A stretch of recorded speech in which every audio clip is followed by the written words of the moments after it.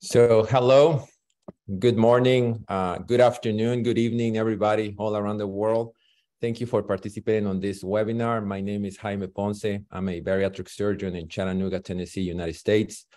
And we're going to have this exciting webinar that is going to serve actually as a formal release of the new guidelines from the ASMBS and IFSO on indications for metabolic and bariatric surgery. Exciting times.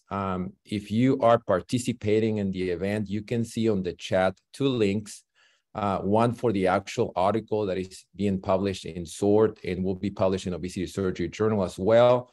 It's an open access article, as well as you're going to see a link for an article that was published today in USA Today. So that's an exciting time.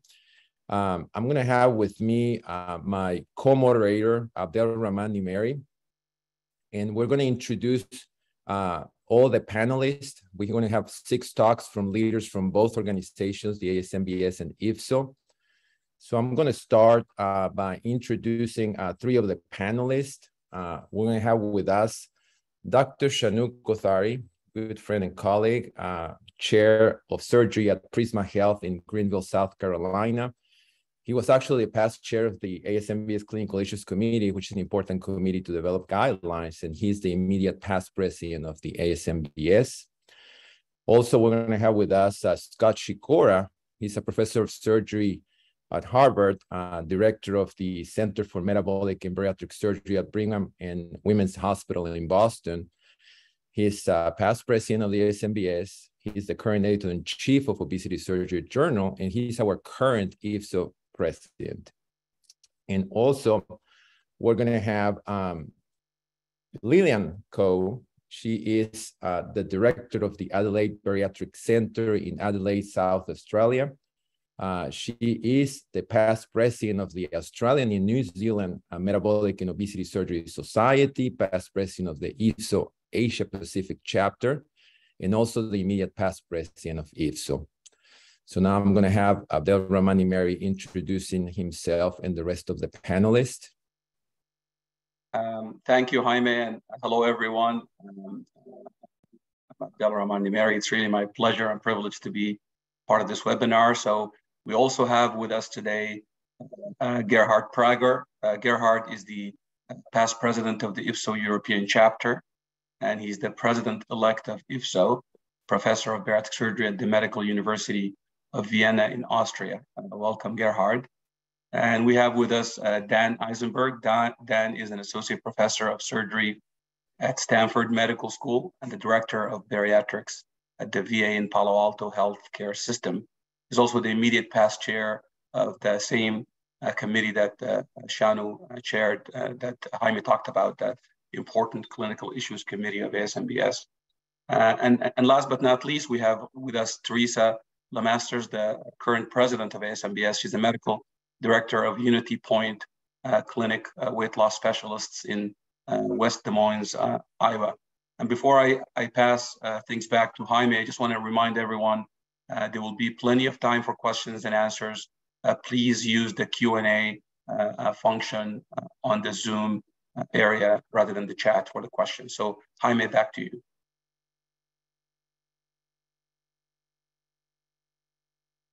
You're muted, Jaime. Yeah. Now we're going to start the presentations. First presentation is going to be a combination of Shanook Kothari and Scott Shikora. They are going to tell us why do we need bariatric and metabolic surgery guidelines. So first, Shanook. My name is Shanook Kothari. I have the privilege of being the immediate past president of the ASMBS. Many of us are familiar with the 1991 NIH Consensus Conference Guidelines, but we also know how dated these are based on contemporary evidence-based literature that we now have available to us. Let's set the stage and just see where things were in the world in 1991. In the United States, a gallon of gas was $1.12. Average monthly rent was $495 US. It's hard to believe, but that was the year that the World Wide Web was introduced to the world. And in the US, our emergency response number 911 was just being tested in the Northwest. Around the world, Canada initiated its national sales tax. The Balkan War started between Slovenia and Croatia as they pulled out of Yugoslavia, two beautiful countries that I've since had the privilege of visiting. And Mikhail Gorbachev resigned as president of the Soviet Union as it ceased to exist. Freddie Mercury, the lead singer of Queen, also passed away of AIDS that year. And you can look at this list of the leaders of various countries in 1991 to see how we have come so far. So what are the benefits of guidelines? Well, ultimately, they are designed to improve health outcomes of our patients. They also improve the consistency of care, and ultimately, we would like to see clinical guidelines help patients by influencing public policy.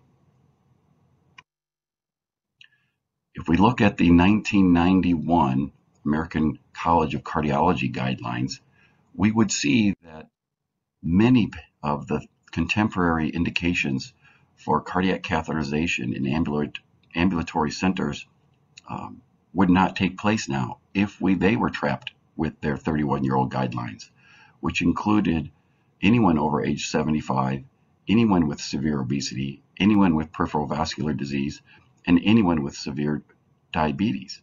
When you think about that, that's the bulk of patients now getting ambulatory cardiac catheterizations. So they're not trapped with a 31-year-old guideline, but we are.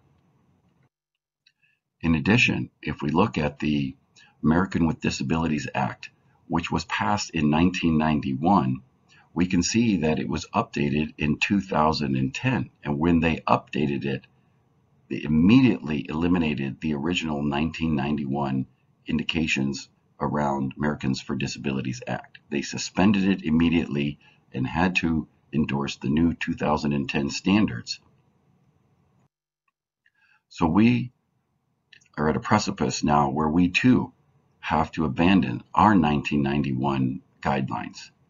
And it's time for us to embrace, at this historic moment, our contemporary evidence-based 2022 ASMBS and IFSO indications for metabolic and bariatric surgery. Thank you. This is Dr. Scott Shikora, and I'd like to talk about the new ASMBS, IFSO guidelines for bariatric and metabolic surgery. Why do we need bariatric metabolic surgery guidelines? Here are my disclosures. None of them have any bearing on this presentation. Prior to 1991, bariatric and metabolic surgery was almost the wild, wild west. It was considered to be complex surgery performed on complex patients. There was a high morbidity and mortality rate and a high level of recidivism. There were no practice guidelines or standards. Many surgeons were poorly trained to perform these procedures. And there was human experimentation as many surgeons tried to develop their own procedures. Most of these were proven to either not be efficacious or were harmful, or both, and few of them survive today. There were very few well-designed studies, and I don't believe there were any randomized controlled trials. There was no societal or governmental oversight. And for that reason, in 1991, the NIH convened a consensus conference of experts to create the criteria for candidacy for bariatric and metabolic surgery. This is just an example of some of the operations that were attempted during that time frame. And as you can see, it's a wide variety of different ideas, from gastric wraps to clips, etc. And once again, very few of these operations panned out and are with us today. The NIH statement defines surgical candidacy. It described the limits of age such that patients below the age of 18 or over the age of approximately 55 were not considered candidates for surgery.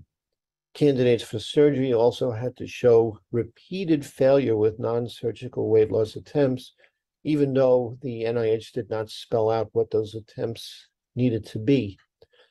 Patients should not have a history of significant psychiatric disorders, but it doesn't talk about whether patients are well controlled on medications. And there was an over-reliance on BMI cutoffs, stating that a BMI of 40 or less in a patient with health would not be a candidate for bariatric surgery, and a BMI of 35 or greater in a patient with diabetes, high blood pressure, etc., would also not qualify for surgery. So we were leaving a lot of good candidates out of the mix for having these procedures. The NIH did recognize that the VBG and the gastric bypass were acceptable operative procedures, but they did not include any information on surgeon training or postoperative care. The consensus conference consisted of a panel of experts from all different disciplines. Unfortunately, of the 14 individuals on the panel, there was only one practicing surgeon and one retired surgeon. So surgery was dramatically underrepresented for creating the guidelines for surgery. And what the panel did was, in writing up their guidelines, they were hoping to find the intersection between risk and benefit. Now, there are limitations to the NIH consensus paper. First of all, it relied heavily on BMI, as I've already mentioned. There were no laparoscopic procedures being performed at that time. It was pre-laparoscopic, so all of the surgeries performed were done open with greater risk, and published data was limited. Now, this slide just demonstrates the difference between the 1991 NIH criteria and the just created 2022 ASMBS IFSO guidelines. And the main difference is that the current guidelines, the 1991 NIH ones, relied heavily on opinion and experience with much less science. And the new guidelines put much more emphasis on science and some on best practice with very little on opinion. Now, despite all the advances in bariatric metabolic surgery over the years, the 1991 NIH criteria for surgery has not changed and is still in use today, believe it or not. The benefits of the new guidelines: there's less reliance on BMI to determine candidacy. Evidence-based medicine was used, as the new guidelines do not significantly rely on opinion to determine candidacy. The new guidelines acknowledge that the need to consider patients at lower BMIs as candidates for surgery will occur, particularly for groups such as Asians, where they develop metabolic disease at lower BMIs. The long-term results of bariatric metabolic surgery must consistently demonstrate safety and efficacy. And it supports considering appropriate adolescents and children for BMS surgery. Lastly, the benefits of the new bariatric metabolic surgery guidelines is that it will be applied worldwide. Requirements for creating these guidelines, once again, must be evidence-based, utilizing the latest published literature, must be current, reflecting the state of the specialty at the time, must be free of bias and contain minimal opinion, as previously stated, but can include best practice data such as a Delphi analysis. It needs to be assessed and updated on a regular basis as new procedures and technology becomes incorporated in the field, and surgeons must play a leading role in writing these guidelines and not have non-surgeons take that leading role in writing surgical guidelines. The new guidelines should be able to answer questions generated by the practice of bariatric and metabolic surgery, and the new bariatric metabolic surgery guidelines should be accepted by private and governmental health insurance providers, so it's a covered benefit. The new guidelines should be considered the final authority in BMS and replace all other previously published guidelines. The new BMS guidelines should be immediately absorbed by the two major bariatric surgical journals, Obesity Surgery and Surgery for Obesity and Related Diseases. Now, I thought you might find this somewhat amusing, but this was a quote from an article that was published sometime after the 1991 NIH consensus panel. And I just want to read a couple of sentences out of it because it's very telling. This statement is more than 5 years old and is provided solely for historical purposes. And they're talking about the 1991 NIH criteria. Due to the cumulative nature of medical research, new knowledge has inevitably accumulated in this subject area in the time since the statement was initially prepared. And here's the zinger. Thus, some of the material is likely to be out of date and at worst, simply wrong. Yet we've been using this since 1991, despite the fact that in 1996, even the NIH determined that the guidelines were probably spoiled at this point. So in conclusion, the currently used criteria for performing bariatric and metabolic surgery served us well, but are now grossly outdated and no longer relevant. The new ASMBS IFSO guidelines reflect the current state of BMS and are also significantly more evidence-based. It is therefore necessary and appropriate to retire the 1991 criteria for BMS and implement the new ASMBS IFSO guidelines.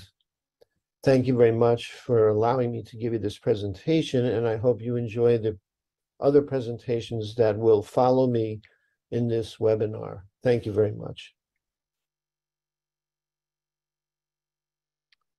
Thank you very much, Shanu and Scott. Excellent presentation. So I have a question for Shanu quickly. So Shanu, you know that, and you described clearly that the guidelines were needed. And I think one of the main reasons that we need it in United States, as you're aware, is access. You know, we have a lot of problems with the insurance companies. But, you know, many other countries may have other reasons why they need the guidelines. You know, they may need it just even for cultural acceptance of metabolic and bariatric surgery, maybe for colleagues' acceptance. We also know that other countries may have a different payer system than what we have in the United States, you know, national healthcare system. I was just made aware last week that the French National Authority for Health authorized surgery, bariatric surgery for patients with BMI between 30 to 35. So that's a big change for France. So do you think there's other reasons why the world may need these guidelines besides access, which is probably one of the main reasons in the United States? Yeah, I think besides access, I think it's just we have, like I said, we have expanded eligibility requirements. I mean, think about the vast body of literature in the last 30 years that have been contributed as we moved from open surgery to the vast majority now being minimally invasive. It's been transformative. And so, and now we have level 1 evidence. We have over a dozen prospective randomized trials showing superiority of metabolic bariatric surgery to maximum medical therapy under the best study design with the highest follow-up of medical intervention. And so the world needs to be aware of this. This is the culmination of this body of evidence for expanded eligibility. And I mean, what it really comes down to is improved access for our patients in terms of the life-saving and life-changing interventions that we offer. Thank you, Shanu. And maybe I want to ask Scott after his presentation. You mentioned to us, Scott, that the old guidelines were mostly based on opinion and experience with very little input from surgeons on surgical guidelines. And the new guidelines are mostly based on science and evidence. Is there an expectation that researchers who are going to publish moving forward, that they will have to use their the new guidelines when they write and publish, new literature moving forward? I think absolutely. I think we have to stand by what we did when we put this project together and what we learned from it. If we don't use the new guidelines, then it was a waste of all that time to make them in the first place. Plus, they represent the best data out there and best practice out there of how to do safe and reliable, minimally invasive metabolic and bariatric surgery. So I think by all means, and I think it would also be important for both societies and both journals to declare up front that they're going to be following the guidelines.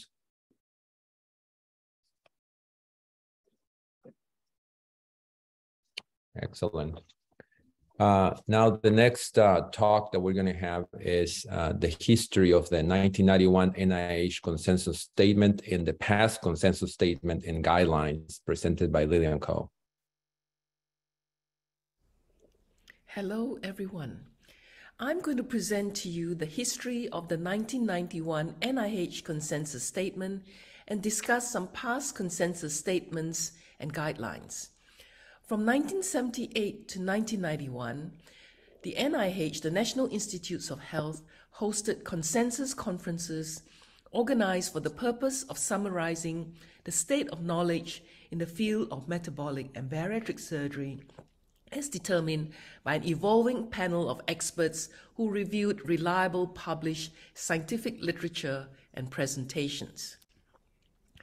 The third NIH Consensus Conference in 1991, with its subsequent statement, was seminal events in the development and acceptance of bariatric surgery as an appropriate treatment for severe obesity and its related diseases. This NIH Consensus Statement of 1991, as listed here, are the recommended criteria for consideration for bariatric surgery. The decision was based on a prudent evaluation of the risk-benefit ratio, but notably the studies that led to these recommendations were based on the era of open surgery with few surgical options, and no reference to results of high-level evidence describing the procedure's effects on specific treatment groups.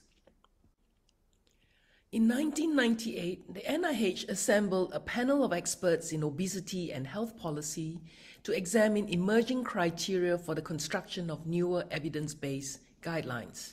The panelists, none of them surgeons, did not consider the laparoscopic approach to the procedures, which is known to decrease the incidence of complications, made no mention of the implementation of national accreditation, and did not consider the clinical evidence based on randomized controlled trials. The panel found no basis to alter the conclusions of the 1991 consensus panel and issued guidelines that mirrored recommendations from the 1991 consensus panel. In 2007, the NIH appointed a new expert panel, including one surgeon, to update the 1998 guidelines. Criteria for selection of the research papers to comprise the evidence were refined. Reports from the Swedish obesity study trial, as well as the longitudinal assessment of bariatric surgery lab studies, were included among the papers comprising the evidence base. Following a prolonged 5-year process, the panel issued the NIH Systematic Evidence Review from the Obesity Expert Panel and referred the review and publication of any additional guidelines to the American Heart Association, the American College of Cardiology, and the Obesity Society. Hence, NIH had no official medical or surgical position, consensus statement, or guidelines regarding the treatment of obesity from 2007 onwards. So in 2013, when the NIH formally retired the Consensus Development Program, they concluded the organization of consensus conferences of any type. As a result, the 1991 consensus statement, it was still not updated. So remember, the NIH referred the process to 3 associations in 2007, the American Heart Association, American College of Cardiology, and the Obesity Society. After a prolonged 5-year process, the panelists, who had only 1 surgeon member, came out with this report. And they also received endorsement from many non-surgical associations, and the evidence was judged to be inefficient to either endorse or discourage surgical intervention for patients with a BMI less than 35. This was because the evidence base at the time of the systematic literature review omitted the multiple RCTs that address metabolic and surgical intervention for patients with type 2 diabetes and lower BMI. So once again, there was no update to the 1991 consensus statement. IFSO is a federation of 72 national societies and more than 10,000 members. IFSO has the vision to optimize the control of adiposity-based chronic diseases and the mission to unify the global scientific, surgical, and integrated health communities for the purpose of dissemination of knowledge, collaboration, and establishing universal standards of care for the treatment of individuals with adiposity-based chronic disease. Position statements are also issued by IFSO to provide opinion and guidance based upon current knowledge, experience, and availability of resources, as well as patient acceptance and perceived risk-benefit ratio. Of recent times, 2 position statements on indications of bariatric surgery has been issued by IFSO. In 2014, a position statement with 10 recommendations supporting bariatric surgery in patients with a lower BMI of 30 to 35. And in 2016, updated the IFSO position statement on the safety and efficacy of surgery for obesity and weight-related diseases, and expanded its recommendations to treat not only obesity, but the associated metabolic conditions, in particular type 2 diabetes. 14 obesity-related comorbidities were listed in the recommendations. Similarly, the ASMBS, as the largest national scientific organization in the US with more than 4,000 members dedicated to metabolic and bariatric surgery, has issued many position statements. Position statements on safety and profile of the bariatric surgery for patients with lower BMI 30 to 35 was firstly in 2013. This was updated in 2018 with additional high-quality data supporting bariatric surgery in class 1 obesity, and position statements on medium and long-term outcomes following weight loss in patients with diabetes. Similarly, relationship of obesity with cancer and the role of weight loss surgery, the impact of metabolic and bariatric surgery on non-alcoholic steatohepatitis. In 2011, following a consensus statement with 44 bariatric experts at the second IFSO Asia Pacific Chapter Congress, a consensus statement was produced supporting a lower BMI threshold for Asian patients, and they're listed here. So over the last 15 years, metabolic surgery, diabetes surgery, bariatric surgery has been shown to achieve superior glycemic control and reduction of cardiovascular risk factors in obese patients with type 2 diabetes compared with various medical lifestyle and interventions. In 2016, following the second Diabetes Surgery Summit, which convened a multidisciplinary group of 45 clinicians to develop global guidelines on metabolic surgery, a joint statement was issued.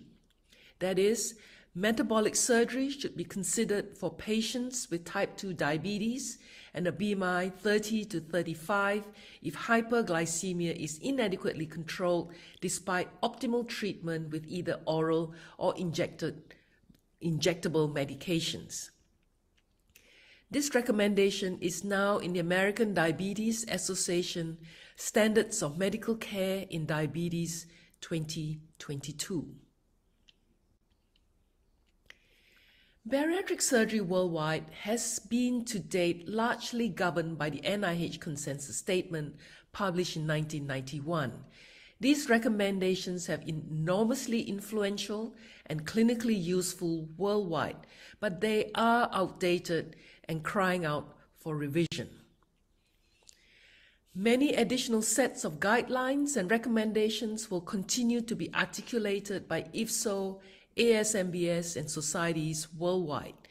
The question now is not whether bariatric surgery is valuable for severely obese individuals, because it is, but whether it will benefit people with lower BMIs with or without comorbidities. And that's why we are here today with the new ASMBS IFSO guidelines on indications for metabolic and bariatric surgery 2022.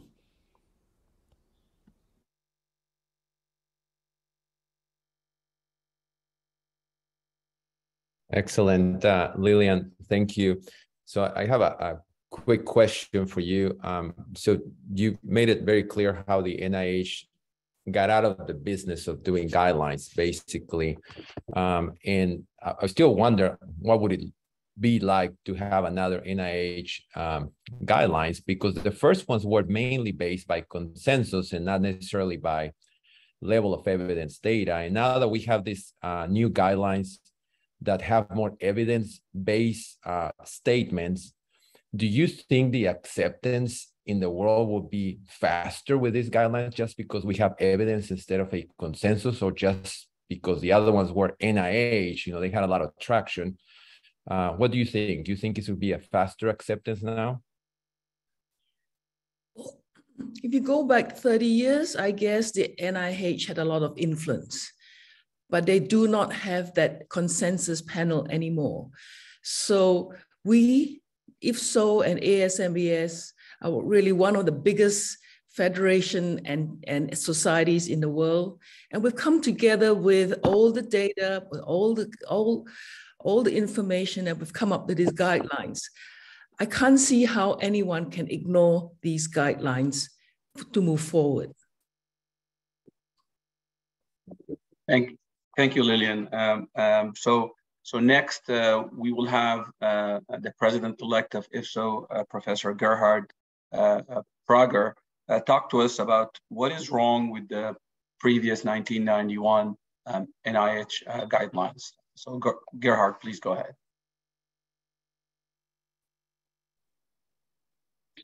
Dear colleagues, it's my pleasure to share with you a few thoughts on the question, what is wrong with the previous guidelines?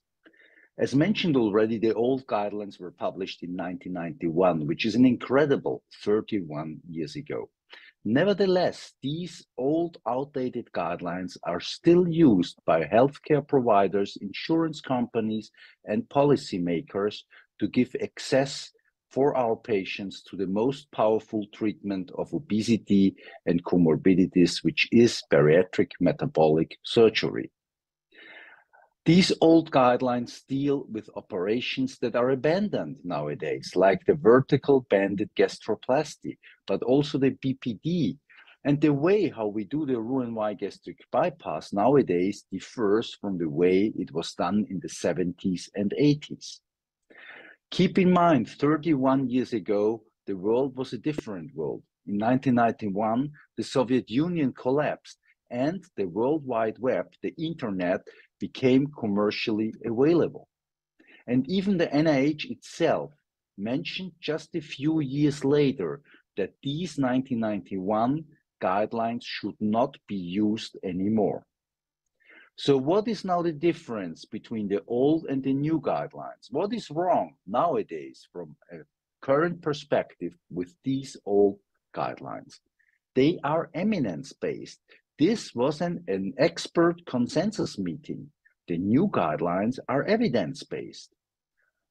The data for the old guidelines were open surgeries by laparotomy gathered in the 70s and 80s, whereas the basis for our new guidelines are minimally invasive procedures. Many people already applying enhanced recovery after surgery. These surgeries are done by laparoscopy, robotic, or even endoscopic. The old guidelines base on small case series, whereas the new guidelines implement big data coming from registries and high volume centers. In the old guidelines, we only do have a few small size RCTs, whereas nowadays we face meta-analysis and multi-center prospective randomized controlled trials. And maybe most important, the old guidelines focus purely on weight loss, on bariatric surgery. The new guidelines try to implement the whole picture, the metabolic disease, especially diabetes. So the new era of metabolic surgery.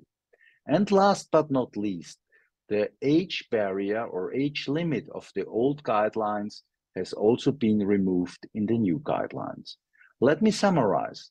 The guidelines from 1991 are a huge barrier and do prevent access for our patients to the safest, most effective, and one of the most studied operations in medicine, that is metabolic surgery. Thank you very much for your attention.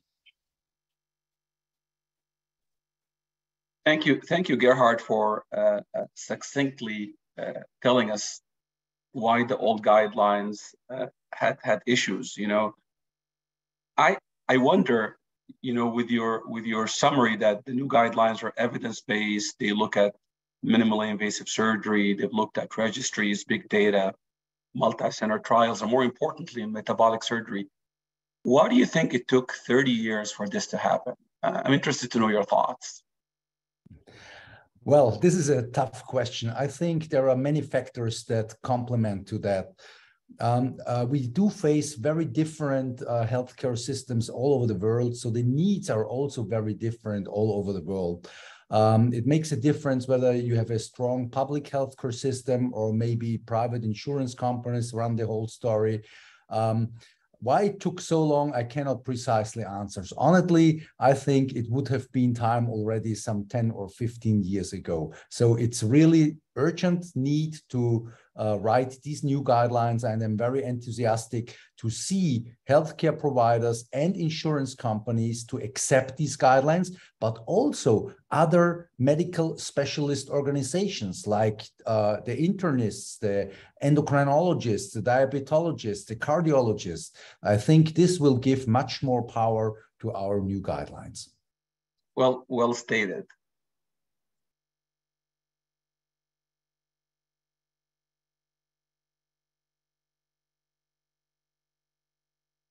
I think Abdel introduce Dan. You're muted. Sorry about that. So next we have Professor Dan Eisenberg from Stanford, who's going to talk to us about the process of creating the evidence-based new guidelines and how they were done. Dan, please go ahead. Good morning and good afternoon. I am Dan Eisenberg from Stanford School of Medicine and the VA Palo Alto Healthcare System, and recent chair of the Clinical Issues Committee of the ASMBS. I will give a brief description of the process for creating the 2022 ASMBS IFSO guidelines.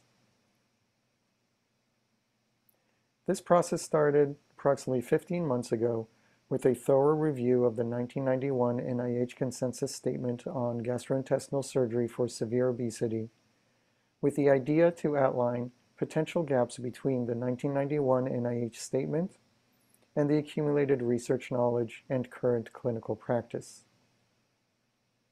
To this end, a task force was convened composed of 24 international leaders of metabolic and bariatric surgery. 9 members were from ASMBS, 15 members were from IFSO.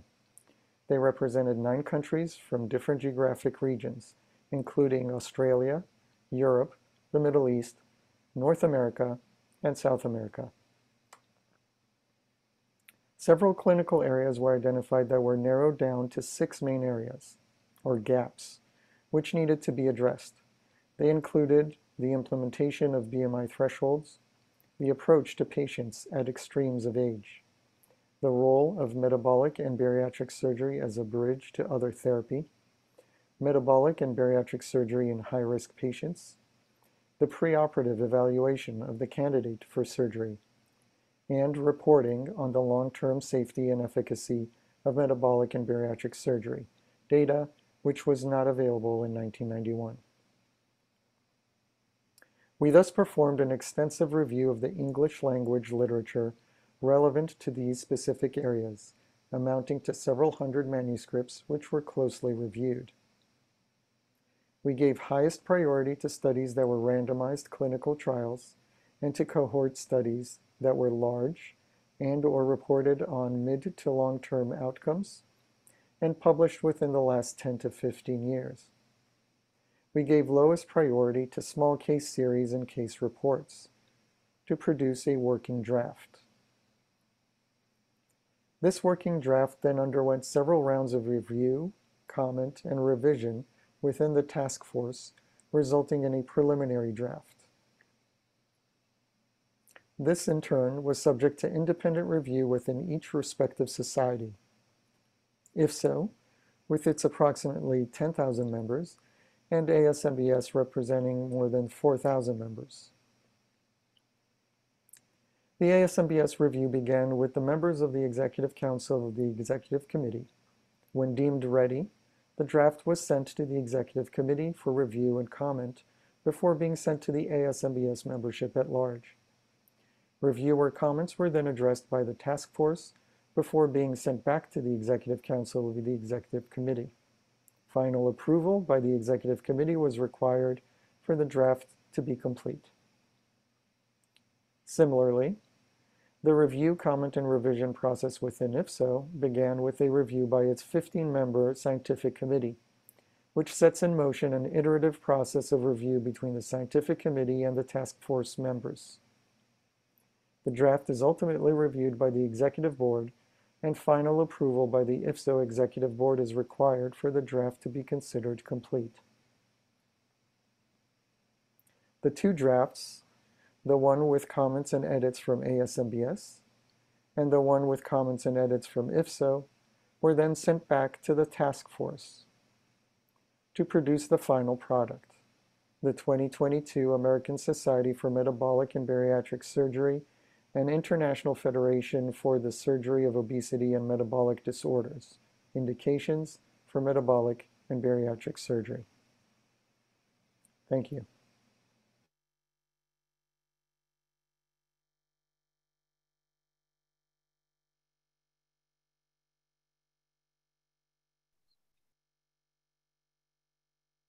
Thank you, Dan, for an excellent outline.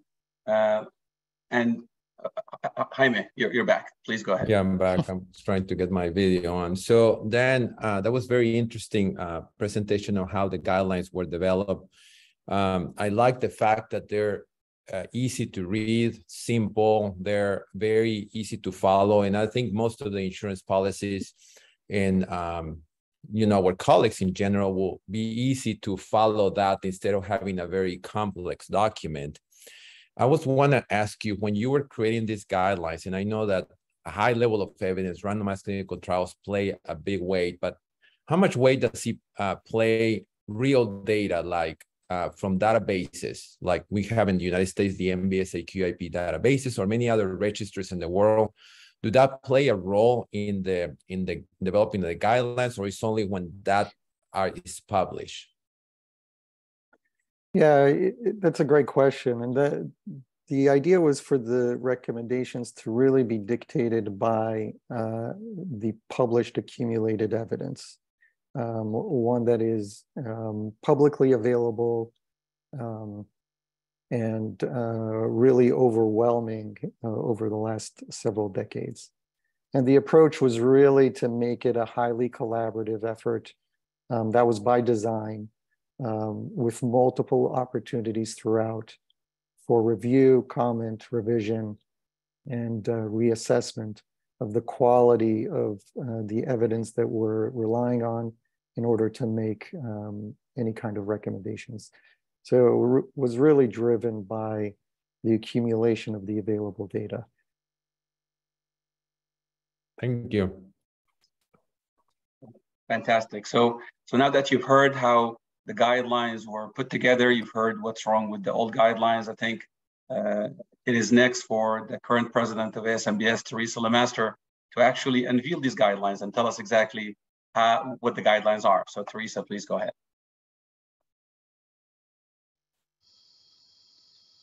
Thank you for allowing me to present the new ASMBS IFSO guidelines on the indications for metabolic and bariatric surgery 2022 and how the indications have changed from the NIH Consensus Conference guidelines. As was previously stated, this project was undertaken to bring the indications for bariatric surgery up to date with the current evidence on safety and outcomes. There have been tremendous advances in bariatric surgery in the past 30 years since the 1991 NIH guidelines. The NIH no longer issues guidelines, so it was necessary to take a different approach. A literature review was performed to incorporate the most up-to-date evidence. Procedure type, age limits, and indications were all evaluated. The evidence from the literature review demonstrated the most common procedures currently performed worldwide are the laparoscopic sleeve gastrectomy and the laparoscopic Roux-en-Y gastric bypass. Other procedures include the biliopancreatic diversion with duodenal switch and the one anastomosis gastric bypass. The laparoscopic adjustable gastric band has decreased in volume overall, and the vertical banded gastroplasty has become relevant pretty much only for revisions and as a historical procedure.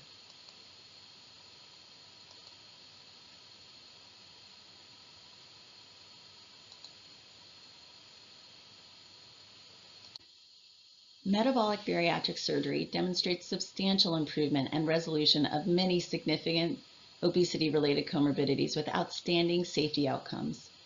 Prospective and large retrospective studies support the use of metabolic bariatric surgery to treat class 1 obesity due to the improved longevity, comorbidity resolution, and improved quality of life. It's been demonstrated that earlier treatment of type 2 diabetes with surgical treatment leads to greater remission. The current indications of metabolic bariatric surgery include class 1 obesity with a BMI of 30 to 34.9 with related health medical problems, or class 2 obesity with a BMI greater than 35 regardless of the presence or absence of comorbidities. It's also been identified that people of Asian descent experience development of type 2 diabetes and cardiovascular disease at a lower BMI threshold than the non-Asian population, related to the degree of adiposity. Therefore, the BMI thresholds are adjusted to reflect risk in the specific ethnic population, with the obesity being defined as a BMI of 25 to 27.5. Metabolic bariatric surgery has been demonstrated to be very safe and can be performed in those with advanced age, including those greater than 70 years old, with only a slightly higher complication rate compared with those of the younger population. There's a very significant benefit of weight loss and health-related outcomes in this population, and patient selection is related to other factors instead of age, including frailty, cognitive capacity, and end organ function. A total risk-benefit ratio should be evaluated. Also, more children and adolescents carry the burden of disease of obesity, increasing the risk of premature death in adulthood. Metabolic bariatric surgery is safe and effective in this population with far greater benefits than non-surgical treatment. The American Academy of Pediatrics and the ASMBS guidelines recommend metabolic bariatric surgery to be considered for children and adolescents with a BMI greater than 120% of the 95th percentile with major comorbidities, or a BMI greater than 140th% of the 95th percentile without comorbidities, or class 3 obesity. There are also special populations that can benefit significantly from metabolic bariatric surgery, acting as a bridge to become a candidate for other procedures that have limitations for patient selection related to BMI or health-related comorbidities to improve outcomes. These include a bridge to joint replacement, abdominal wall hernia repair, and organ transplantation. Metabolic bariatric surgery has also been demonstrated to be safe and very effective in other high-risk populations, including patients with a BMI greater than 60, those with liver cirrhosis, and those with heart failure, even to the point of requiring a left ventricular assist device. So in conclusion, the evidence supports expanded indications for metabolic bariatric surgery across age range and risk profiles due to the outstanding efficacy, durability, and safety to treat this life-threatening disease. We look forward to helping people with the disease of obesity live longer and live better following metabolic bariatric surgery. Thank you for your time and attention. Thank you, Teresa, for an excellent presentation of the new guidelines. We all know that BMI is not the end-all be-all, and I wanted to kind of get your thoughts on what were the reasons behind decreasing the BMI threshold from 40 to 35 and 35 to 30 and lower for the Asian population. Sure, I think this is probably one of the most important things that relates to the updated guidelines.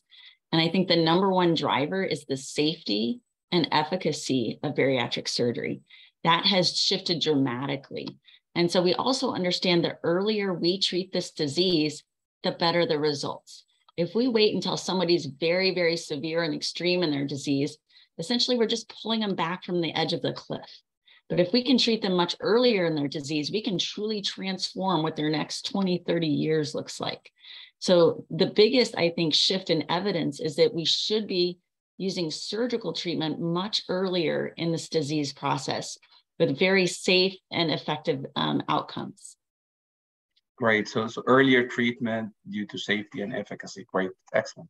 So I think it's time for the the attendees to send us their questions. Please post them in the Q&A. You'll have an opportunity to ask questions, and I think we already have questions. So I'm going to turn it over to Jaime to maybe start with the questions that we already have, and please post questions in the Q&A function. So Jaime.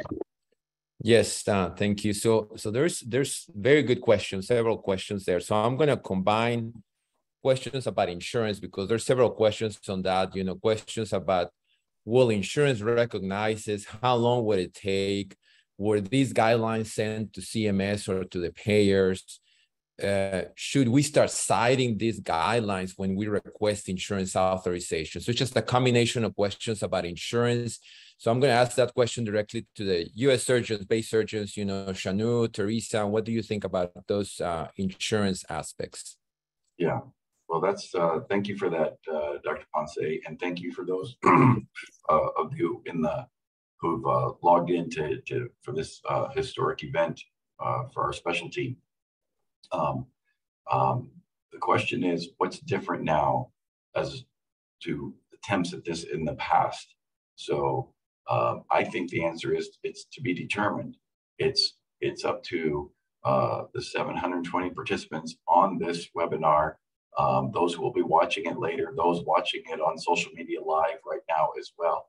It's going to be a grassroots effort, I think, to turn the tide.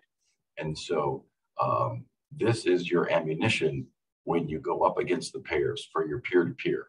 Ask them, do they quote 31-year-old guidelines for cardiology, for stroke care, for VTE prophylaxis, and things of that nature? The answer is no. So this is the contemporary evidence-based, best evidence guideline that is available. And it'll be up to our membership to help push this through and sharing it in your informational seminars and your colleagues in medical professions, and particularly when you have peer-to-peers with the payers. and see what their answers are, because you'll see that their defense will be based in discrimination and not in evidence if they still don't adopt this.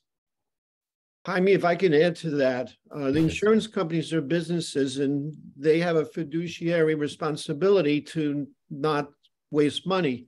It's very easy for them to argue opinion, so that we always lost those battles because opinion is opinion. But they can't now argue science. And now we are fully loaded with the science to demonstrate what we're saying is correct. And it's going to be much harder for them, I think, to argue back against it. So, Jaime, I think part of this is on our shoulders as a responsibility for not just our members, but also our leadership to communicate it very well, too. So we do have a campaign to make sure that those payers, CMS, even in education models, medical schools, residencies, other societies know about these guidelines. It does take a while for penetrance, but I do think that every time we're asked, we need to reference the guidelines. And just like Shonal was saying, every single time we need to bring it up. We need to send it out to these insurance medical directors who may not be aware yet.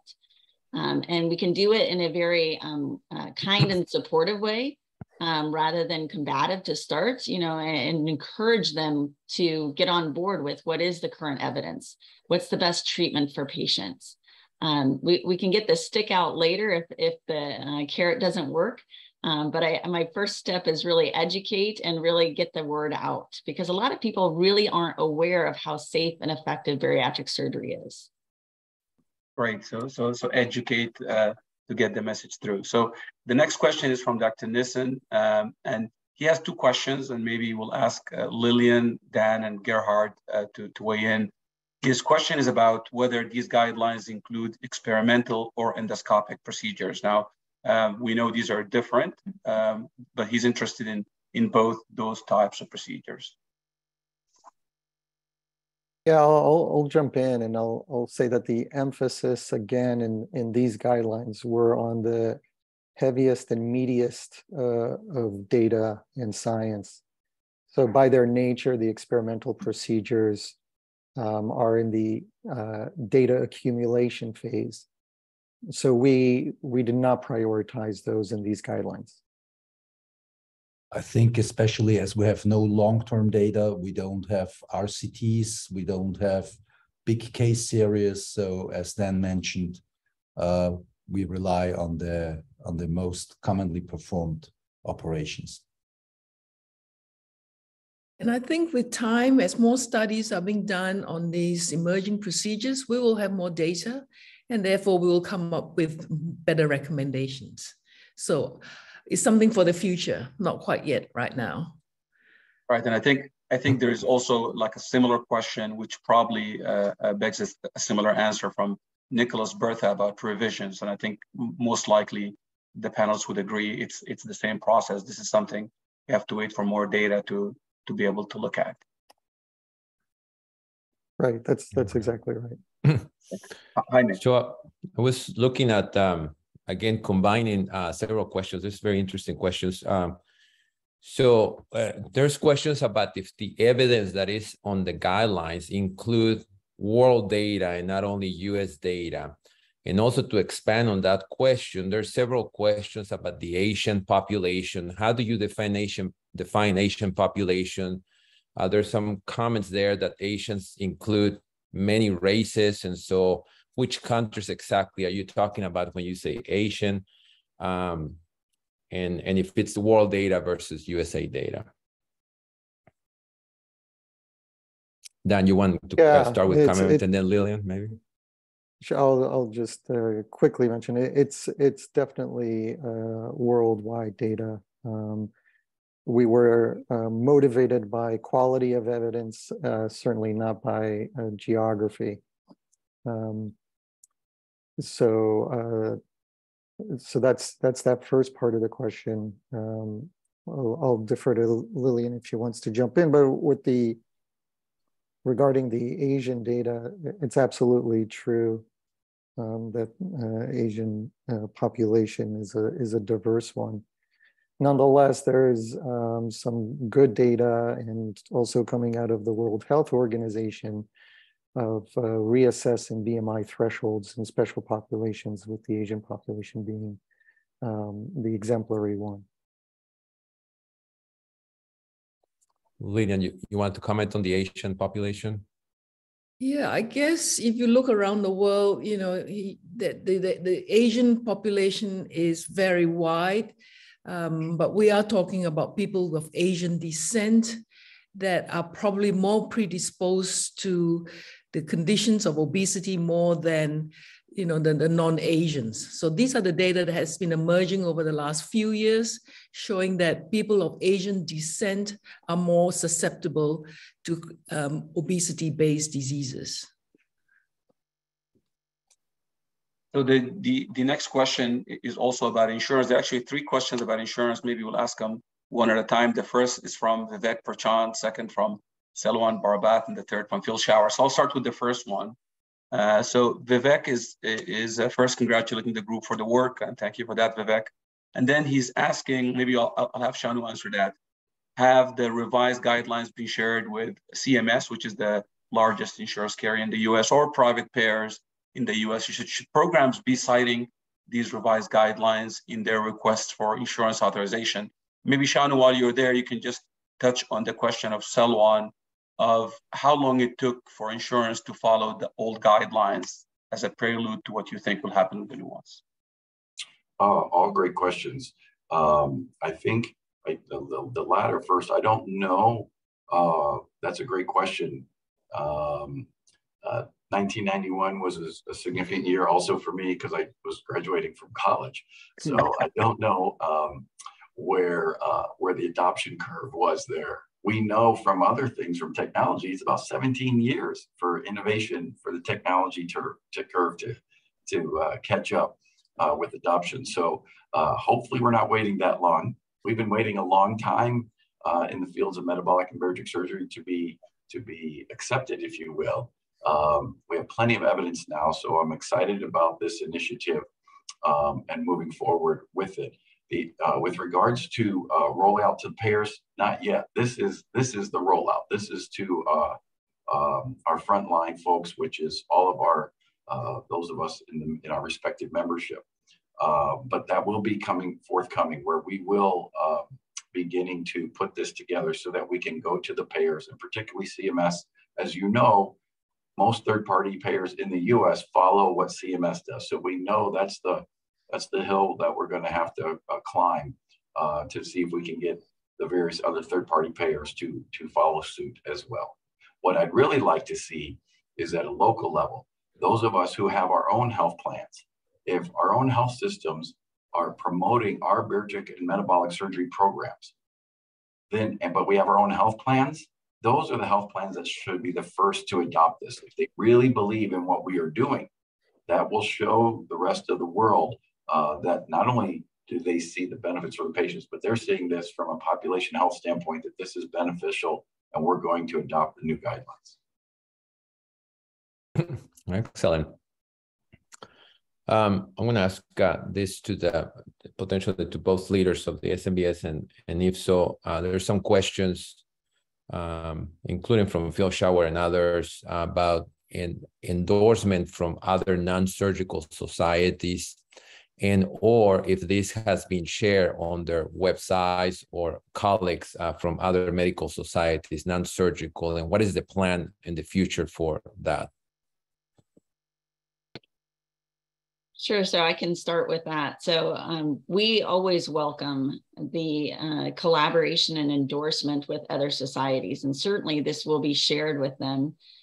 We did not want to delay getting the guidelines out to work through that process ahead of time, because it is a complex process that can take a long time. And the guidelines were under embargo, and they're just released today. So we can send them out starting today to other societies. But we would look for endorsement. We have built bridges with many other societies over time, and understanding the benefits of metabolic and bariatric surgery, and that we are partners together in treating this disease. So I do think we've made a lot of bridges and collaboration over time. And certainly I think those things will be forthcoming. Yeah, well said, Teresa. The only thing I'll add to that is that both organizations have a long history of working with our sister and related medical societies. This today is just step number one. And what you're asking about is maybe step 3 or 4 or 5 down the road, but absolutely we'll share this with anybody who's willing to sit down with us and talk about it. And then just to dovetail on what they both shared, our medical colleagues did recently, this past week, release updated guidelines for around medical management. They did pick up, get a national news story in the US on ABC News. But it was good to see that when they talked about that, they endorsed our new guidelines around the thresholds for surgery was mentioned by them as well. So that was great to see. Great. So excellent. There is a question about the utilization of bariatric surgery and how low it is, and an analogy made to if the utilization of, let's say, cancer surgery would have been, how would people react, from Rajesh Agrawal. And his question is about what is our strategy to be able to not only get the guidelines instituted more, but strategies alongside cost reduction and getting more utilization.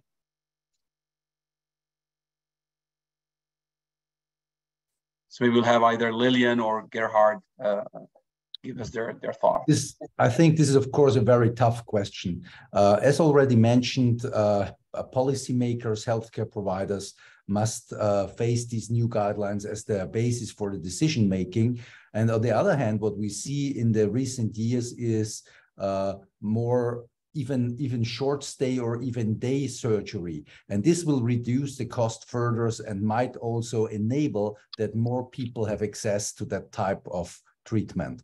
I think this is the way we have seen the last 30 years. We have seen a reduction in trauma in surgery by minimizing the excess. And this goes on, this story, with maybe the new procedures even endoscopically done on an outpatient basis. And this might enable that more patients, more people suffering from the disease have access to the most efficient treatment. And of course, on the other hand, as already mentioned, we need our partners, the World Obesity Federation, the IDF, the ADA, the IASO, the EAS, and so on, to endorse our new guidelines, because this will give them much more power. Excellent. I wanted to ask another set of questions about BMI, or using still BMI as one of the indicators for surgery. And many have mentioned the fact that we are moving, some medical societies are moving to use more percentage of body fat, moving to use adiposity beyond BMI. And another question was that there was any consideration on evaluating staging of obesity using like the Edmonton obesity staging system or other different systems instead of just pure BMI. Wanted to ask that more involved in the writing, Dan and Scott, what do you think about the BMI use still? Well, obviously it's simple. It can be done in the office. It doesn't have a cost to it. So it's very attractive. It actually is beneficial for looking at large populations for epidemiological studies. But if looking at it as a marker for who can or can't have surgery, it's awful. I mean, what's the big difference between a BMI of 34 who gets turned down for surgery and a BMI of 36 who gets accepted? They may be identical. I think you're absolutely right. We do need to come up with something better, and hopefully this project that we just completed would enable us to then move forward with other projects to look at what's better than BMI, what's going to be more accurate and serve more patients. Yeah, I would just add that absolutely BMI is BMI thresholds are not a scientific measure by any means, but we are reflecting current practice, and without a doubt, BMI what we're using now, and that's the relevant measure in trying to interpret current data and provide some recommendation for access and treatment. Excellent. So there are a couple of questions about the preoperative workup, specifically, standardization of preoperative evaluation by psychology and dietitian, and whether the guidelines touch on these items. And anyone from the group can jump in and give us their feedback. Sure, there's definitely a section on patient evaluation and preparation and the importance of continuing to use our multidisciplinary team, especially including dietitians, mental health providers. It really is a team approach to care, and that patient, not just evaluation, but preparation for surgery is really key. And so there is a section on that as well. And talking about, the initial guidelines excluded a lot of, just very broadly excluded mental health disorders. And we know that there are many people with mental health disorders who can do very well with metabolic bariatric surgery. Some should be appropriately excluded, but some can very safely be included and do very well. So it does address those as points as well. Great points. And I think while you're there, Teresa, if you can just relist the new indications based on BMI, someone is asking specifically to have that, just revisit it and restate it. Sure. So for class 1 obesity, that's a BMI of 30 to 35 with significant health comorbidities. And then greater than a BMI of 35, even if there's an absence of comorbidities, which I think is really important, because there are still several insurance carriers who will state that if they have a BMI less than 40, they must have 3 comorbidities, and it needs to be a hypertension on 3 medications or craziness, where essentially they're waiting until a patient is unsafe to operate on before they say that it's indicated. So this is a big shift from that philosophy, and understanding that when patients are actually earlier in their disease and better optimized, that's when they're safer to operate on, not waiting until they're at the end stages of their disease. We wouldn't wait to help somebody with renal failure until they're on dialysis. We would intervene much earlier. So we need to do that here too. Yeah, like for instance, diabetes, if we operate on them late in the course, the operations are not that effective for resolving diabetes. But if we get to the patient earlier, it is effective. Exactly. So there was a question about why we're not including obesity medicine into these guidelines, and the combination of metabolic and bariatric surgery with GLP-1 agonist included in the guidelines. And, one of my thoughts is, the level of evidence that we have on that. But, any thoughts, Shanu, on that? Yeah, like I said, they recently, just in this past week, our medical colleagues released guidelines. I mean, I think it's such a broad topic that I think, this is, we took on this challenge here around increased eligibility based on our surgical interventions. And even right now, we know worldwide we're around the 1% penetrance of eligibility, but we have just expanded the denominator. So 1% now of millions of more people who now suddenly qualify for that which we provide. It's an adjunct to our medical colleagues who have recently released theirs around, again, updated medication use in those roles as well. But what I really think is important is how we operationalize this. Meaning, I think there should be a follow-up webinar for our integrated health colleagues to see how would this impact their practice, and what would it be like taking on patients with a lower BMI, perhaps elderly, some of these other indications that we've sort of been trapped from in the past. So I think I would look forward to seeing how they operationalize that, what it would take to, in terms of the impact on their practices as well moving forward. And Jaime, I do think that your question is very important, because I do think the future is combined multimodal therapy. It's just the data is still emerging on how to actually do that effectively. So we need people publishing. Lots and lots of people are doing this in their practice. I do this in my practice. but then we need more data published to be able to create guidelines. You know, people ask me all the time to give them an algorithm, but we still have a lot of access issues for medication. So that impedes giving a very solid algorithm, because our step one is oftentimes, what can we get for this patient? Rather than what would we like to use. So that's definitely a field that's emerging. I really appreciate the OMA putting out new guidelines and giving us help in that area. But I think that is for the next iteration of the guidelines. We should have a lot more data and evidence to guide us of how to do that effectively. And I agree. One more ask, Jaime, and it's great that we have Scott Shakor as the senior editor of Obesity Surgery. Our two leading journals being SWORD and Obesity Surgery is moving forward now for those of us who like to publish in this space. We will no longer be referencing the 1991 guidelines in your methodology of your paper. Your patients need to meet these 2022 ASMBS IFSO indications for metabolic and bariatric surgery guidelines, and these are the references that you should be putting forth in the literature moving forward as well. That's one other piece of the puzzle as we move forward to kind of do away with the antiquated 1991 guidelines.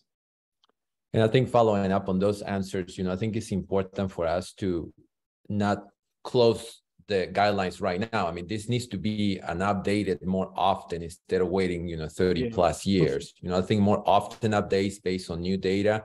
And I think that will serve also to update other things, like the MBSA QIP criteria and other things that have been asked on the questions, but more often updates as the data come by. Fantastic. So great questions from the audience. And as you guys heard, this is the beginning, hopefully, of a new era for our field. I want to thank my co-moderator, Jaime, for his time today, and not forget to thank the team behind the scenes that got this together from both ASMBS and IFSO, and have an opportunity to thank the current and future leaders of IFSO and ASMBS, Teresa Lemaster, Shano Kothari, Dan Eisenberg, Scott Shakora, Lillian Cow, and Gerhard Prager. And from me, Abderrahman Nimeri, it's really been my pleasure and privilege. And thanks everyone for your time. Thank you. Bye-bye. Thanks.